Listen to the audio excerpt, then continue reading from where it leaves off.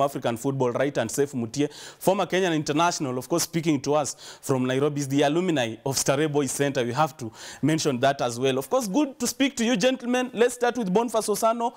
Sorry, apologies for the technical hitch, Osano. You are talking to us about what might have informed you to contest for this particular seat. Kindly, please proceed. Yes,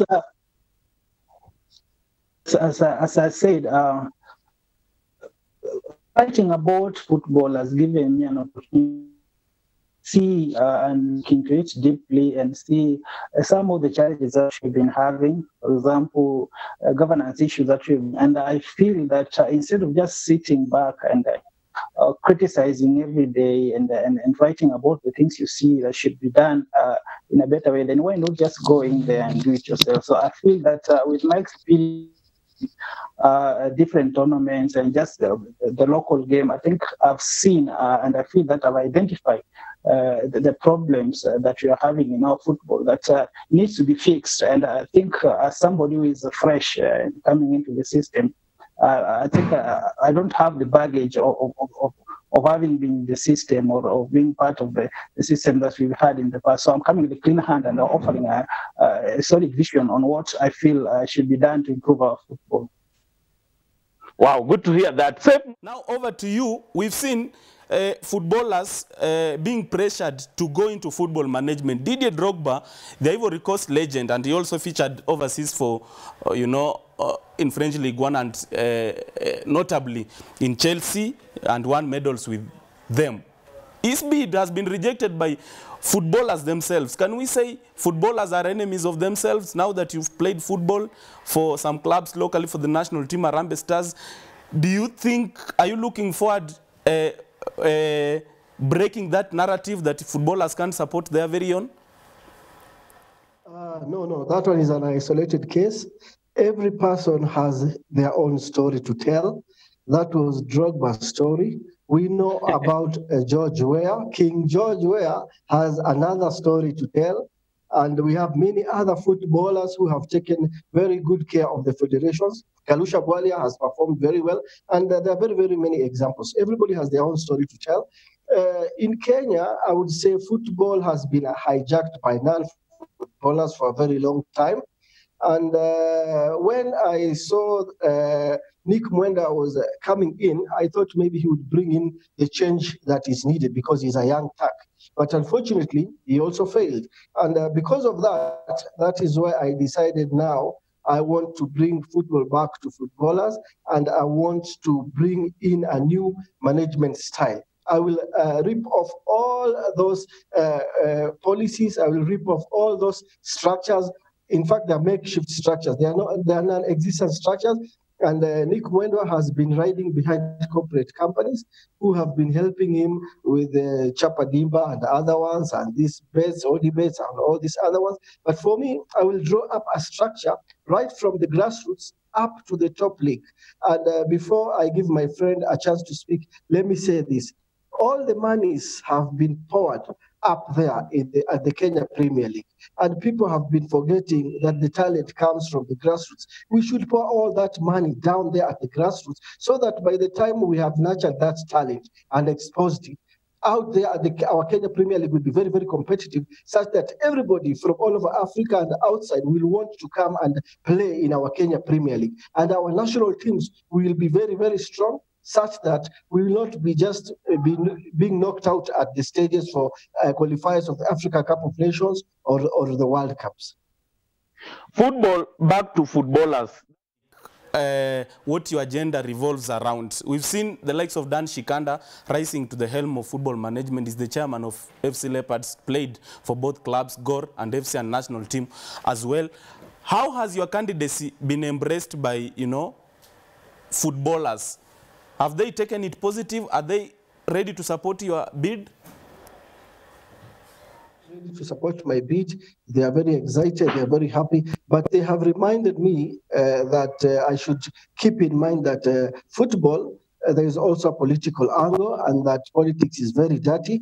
And I should work very, very hard with those people that have interests of football at heart. And I should know that there are very many people who are now in charge of football in the branches, and many of them delegates who do not have interest of football at heart, and they are just thinking about their stomach, sorry to say. So I should use different ways and means to try and tackle that problem. And I have addressed that problem, and in my manifesto, you will see that I have come up with something very, very new, something that has never been presented before by any of the chairmen or FKF presidents.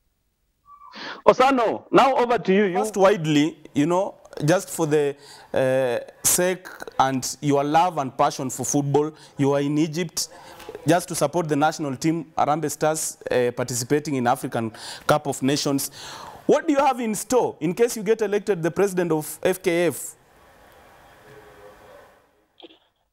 First of all, let me just say that when it comes to football management and playing the game, those are two different things. And as Mutie has said, we've seen former footballers who've done well in managing the game. We've also seen others who have failed miserable. Most of them have ended up with getting paper bans. But we've also seen people you'd call outsiders coming in, and just because of the passion they have and the experience they have in management, they've done well. Just next door neighbor here, we have got engineer Moses Magogo is an electrical engineer, and he's done a lot to really improve and put Ugandan football where it is.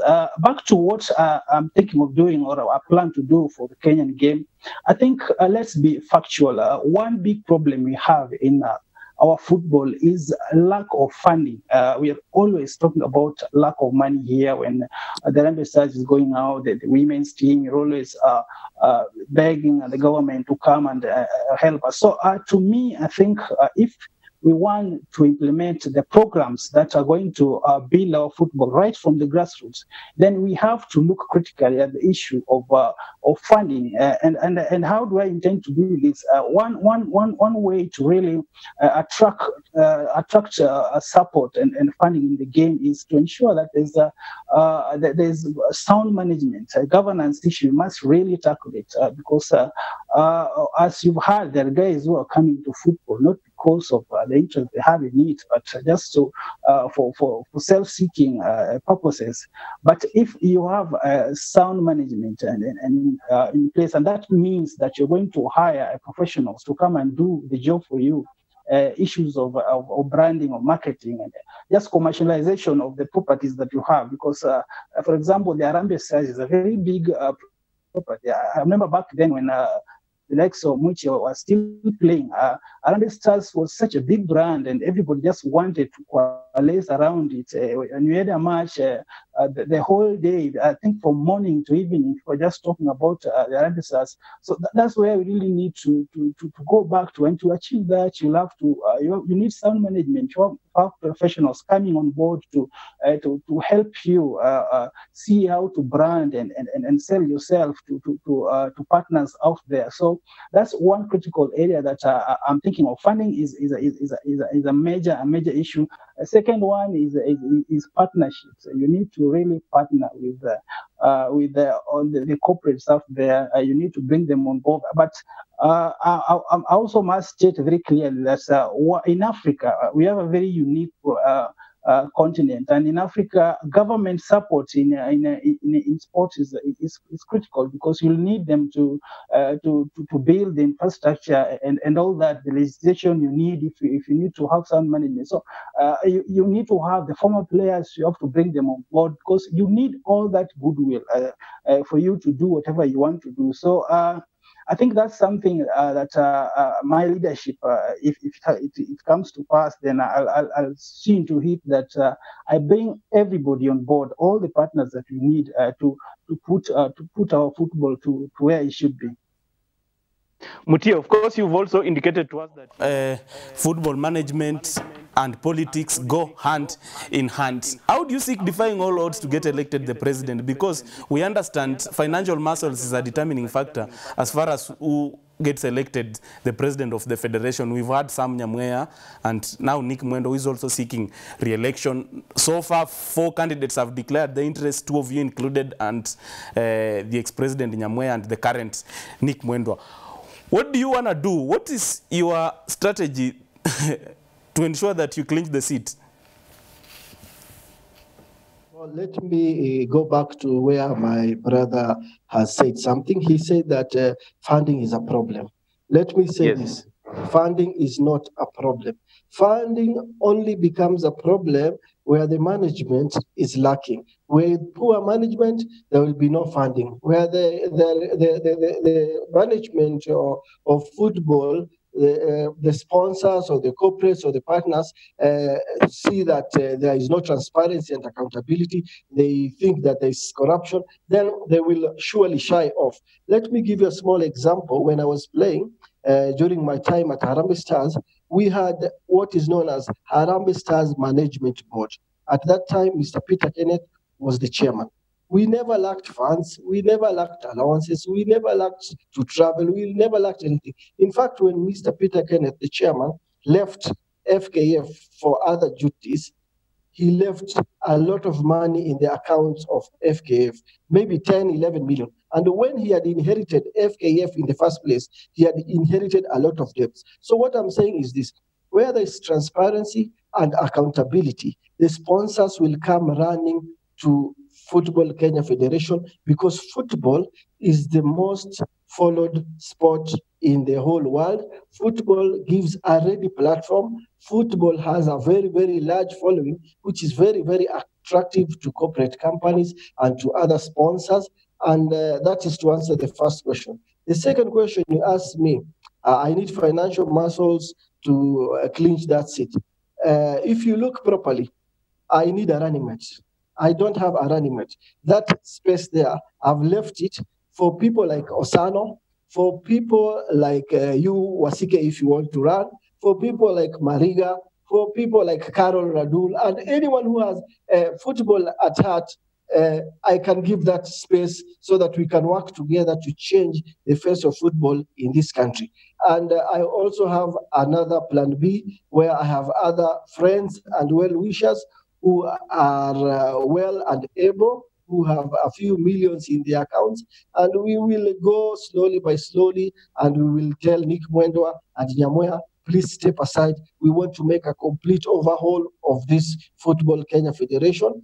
And those election laws which Nick Mwendwa put, we will scrap them off completely. And all those structures, non-existent, we will put new structures from grassroots all the way to the top. We will pour a lot of money on the grassroots.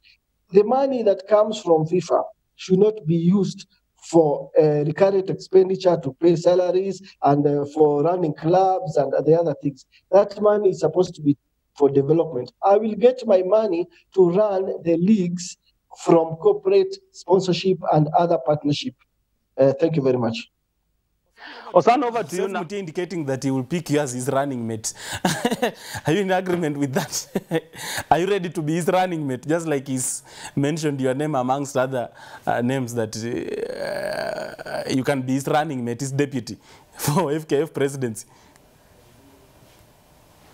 No, for me, it's not just about the position or the politics. No, I'm offering something that I believe can change the way we've been doing things in our football. And just to go back a little bit on the issue of funding, I want to be very clear, and I've said it, that governance and accountability is top on my agenda.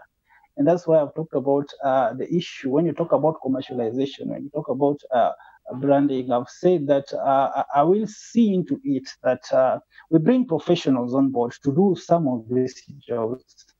Because you may be the chairman or the president of the federation, but you really don't have all the qualifications you need to run all the departments of all the federation. Just an example, FIFA wants to, actually they've already expanded the Club World Cup, and from 2021 it should be going to China. And if you listen to Gianni Infantino just the other day, he wants 1 billion shillings so that to actualize this dream, and he has appointed a reputable firm from the US to go and do the job for them. So to me, it may be assumed like before that football is the go-to platform for all the corporates who want to really put their names out there. But it's not like that.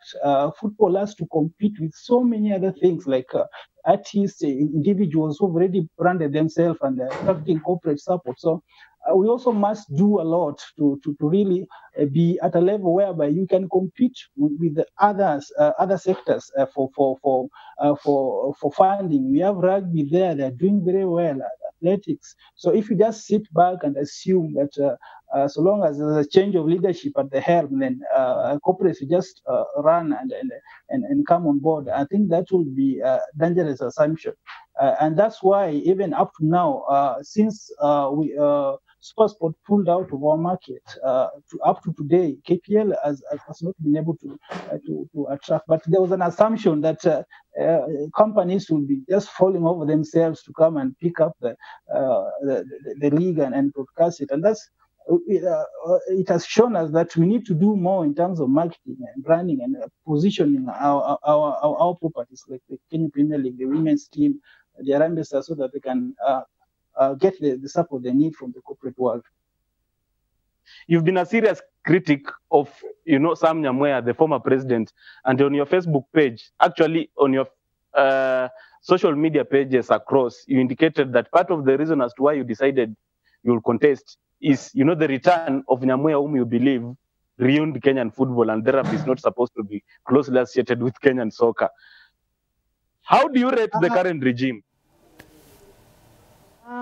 Nick, to rate performance of Nick, you really need to put a lot of things into context because when he was coming on board, it was at a time, I think it was the lowest moment in our history, in the history of Kenyan football, because it reached a point that actually at that particular point, we almost missed a trip to Cape Verde for a return match against Cape Verde in the I think it was the 2018 World Cup qualifier. We almost missed a return match there because of terrible logistics around the Rambisas and everything. And even when the team left here, everybody was just praying for them because the flight they took, it was I don't know, it was like a matatu. So everybody was just praying. So I think to rate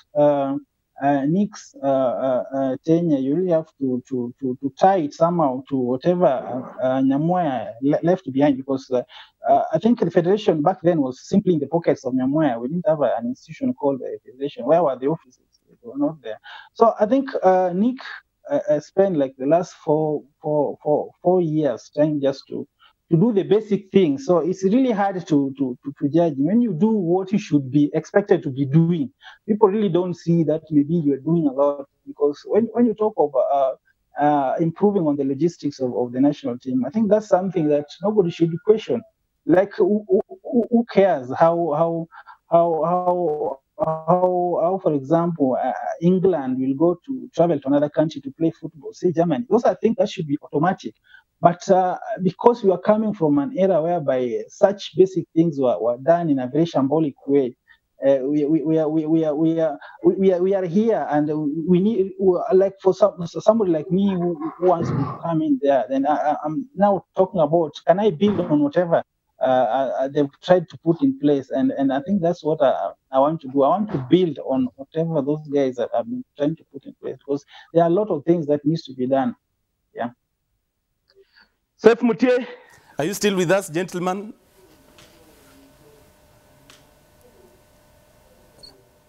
Yeah. Right now, I want to be elected the FKF president.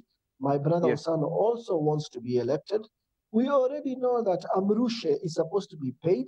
We already know there are many other debts that FKF is owed.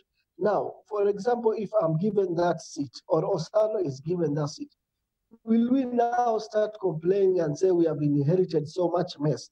No, it's up to us. We already know what we are going into. I know Amrushe must be paid. I know Harambee Stars many bonuses and allowances have not been paid.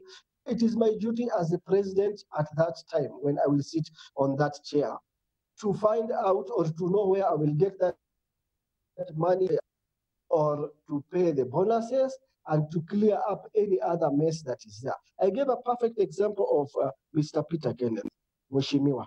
He inherited so much negatives, but he did not sit and say, I've inherited so many problems, so much problems, I need time. No, he sorted out everything and he left FKF at a place whereby no one else who has ever run FKF, or that time it was KFF, that had ever performed so. So I'm telling my brother Osano and all the other people who want to be given that seat of FKF, we know what we are going into when we get that seat. Please, let us not complain that, that Amrush money, Nick Mwenda should pay. That other bonuses, Nyamoya should pay. No, it will be up to us to take care of that. And when it comes to government, yes, government supports. The Ministry of Sports supports. But the problem that I have with FKF is when the government is giving out money, they say it's okay, it's not government interference.